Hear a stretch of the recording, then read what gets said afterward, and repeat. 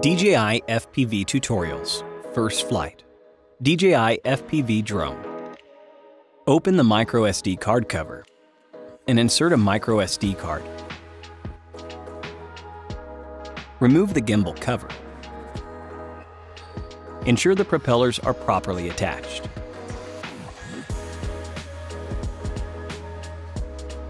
Align the propeller on the motor, then press down and rotate to secure them. Insert the battery into the battery compartment. Make sure it is secured in place. DJI FPV Goggles V2. The front of the DJI FPV Goggles V2 has 4 replaceable antennas to ensure optimum signal receiving and communication. Ensure the antennas are properly tightened before flying. On the upper right side of the goggles, you will find the shutter record button, back button, and 5D button. Toggle the 5D button to scroll the menu and press to confirm a selection. Toggle up to go back, and toggle down to move to the next option. Toggle right to shift menu options right. Toggle left to shift menu options left. On the right side of the goggles, you will find the link button, power port, and audio port.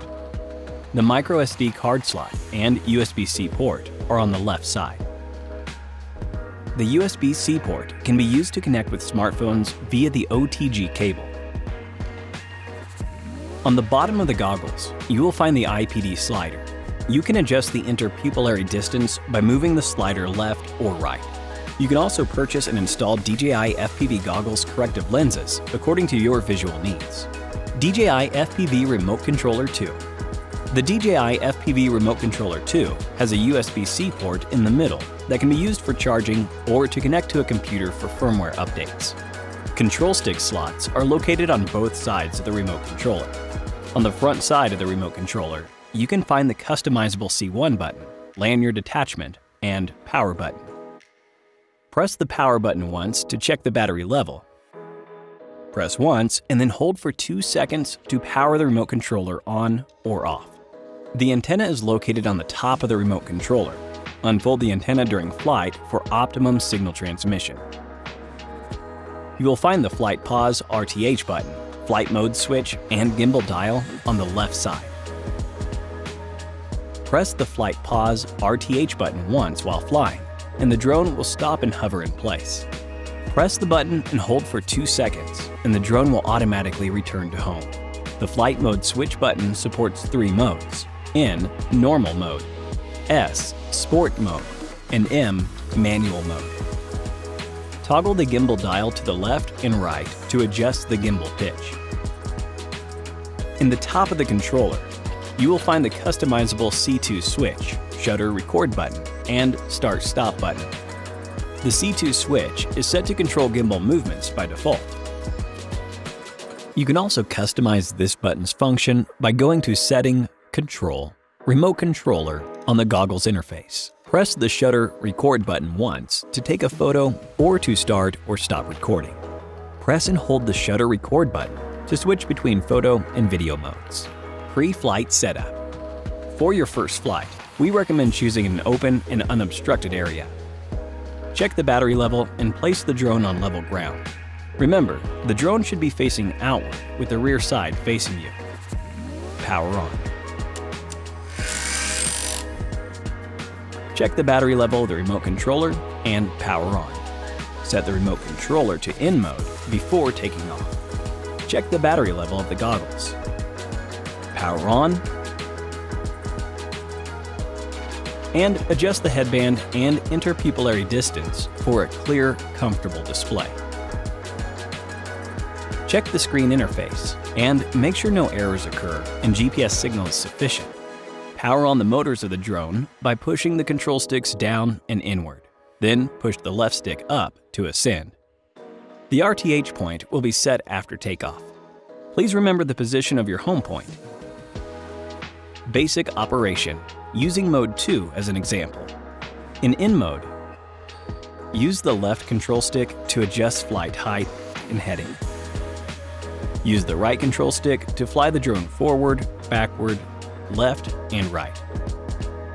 When pushing the right stick to fly forward, You can also push the left stick to the left or right for turning with customizable roll angle limits. In mode, the drone will only slow down when obstacles are detected. It will not stop and hover automatically. You'll need to manually control the drone to stop or to bypass detected obstacles. After switching to S mode, control logic will remain the same, but the drone's maximum flight speed will increase to 27 meters per second. In S mode, obstacle sensing is disabled. S mode also supports cruise control. Press the Start/Stop button to enter cruise control. Press again to exit. Once cruise control is enabled, the drone will fly forward at a constant speed without any control stick movements. You can also move the right control stick forward or backward to accelerate or decelerate. For users interested in M-mode flight, make sure you have watched the M-mode tutorial before flying and have adequately practiced in the DJI Virtual Flight app in order to ensure a safe, controlled flight. If an emergency occurs, or you experience loss of orientation or control during flight in any mode, simply press the Flight Pause (RTH) button and the drone will stop and hover in place. RTH and Landing.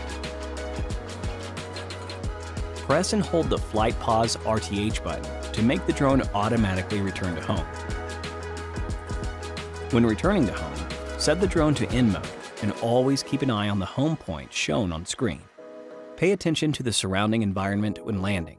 Due to the limitations of GPS precision, there may be small deviations between the set home position and the actual landing location.